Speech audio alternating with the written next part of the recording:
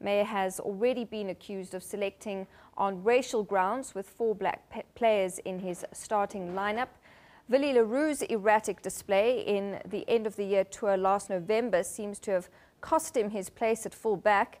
Brian Habana and Loise Mvovo are the wings, while Jean de Villiers captains the team at centre alongside Jesse Creel. Meyer sprang something of a surprise with his half-back pairing, starting with Pat Lambie and Ruan Pienaar. And then Skalk Burger adds a huge amount of experience, one of the players that makes this the most experienced 15 ever to take the field for South Africa. It boasts a total of 880 caps, and then neither Dwayne Vermeulen nor Eben Etzebeth are in the match day 23, with both being given another week to recover from injury.